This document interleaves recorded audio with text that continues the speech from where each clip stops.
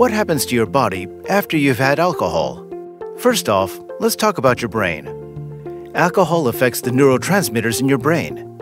This can make you feel relaxed or giddy after a drink. But as you continue to consume alcohol, you might notice that your coordination is starting to go bad. That's because alcohol is a natural depressant. It affects the parts of your brain responsible for movement and balance.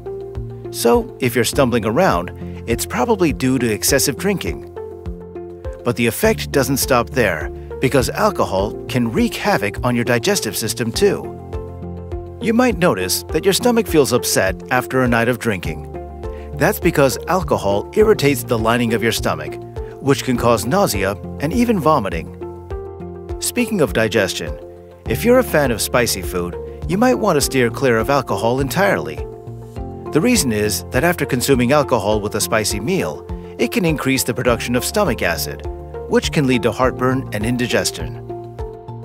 Alcohol can also impact your liver. It's not unknown that alcohol can damage your liver.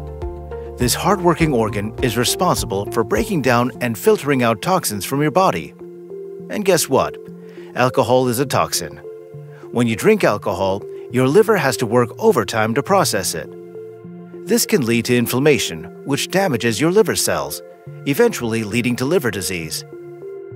Next up are your kidneys. Alcohol makes your kidneys work harder to filter out the toxins.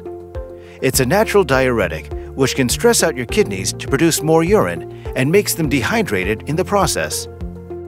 If you keep consuming alcohol on a regular basis, it can eventually damage your kidneys, leading to kidney failure. Therefore, avoiding alcohol consumption or limiting its use is the best.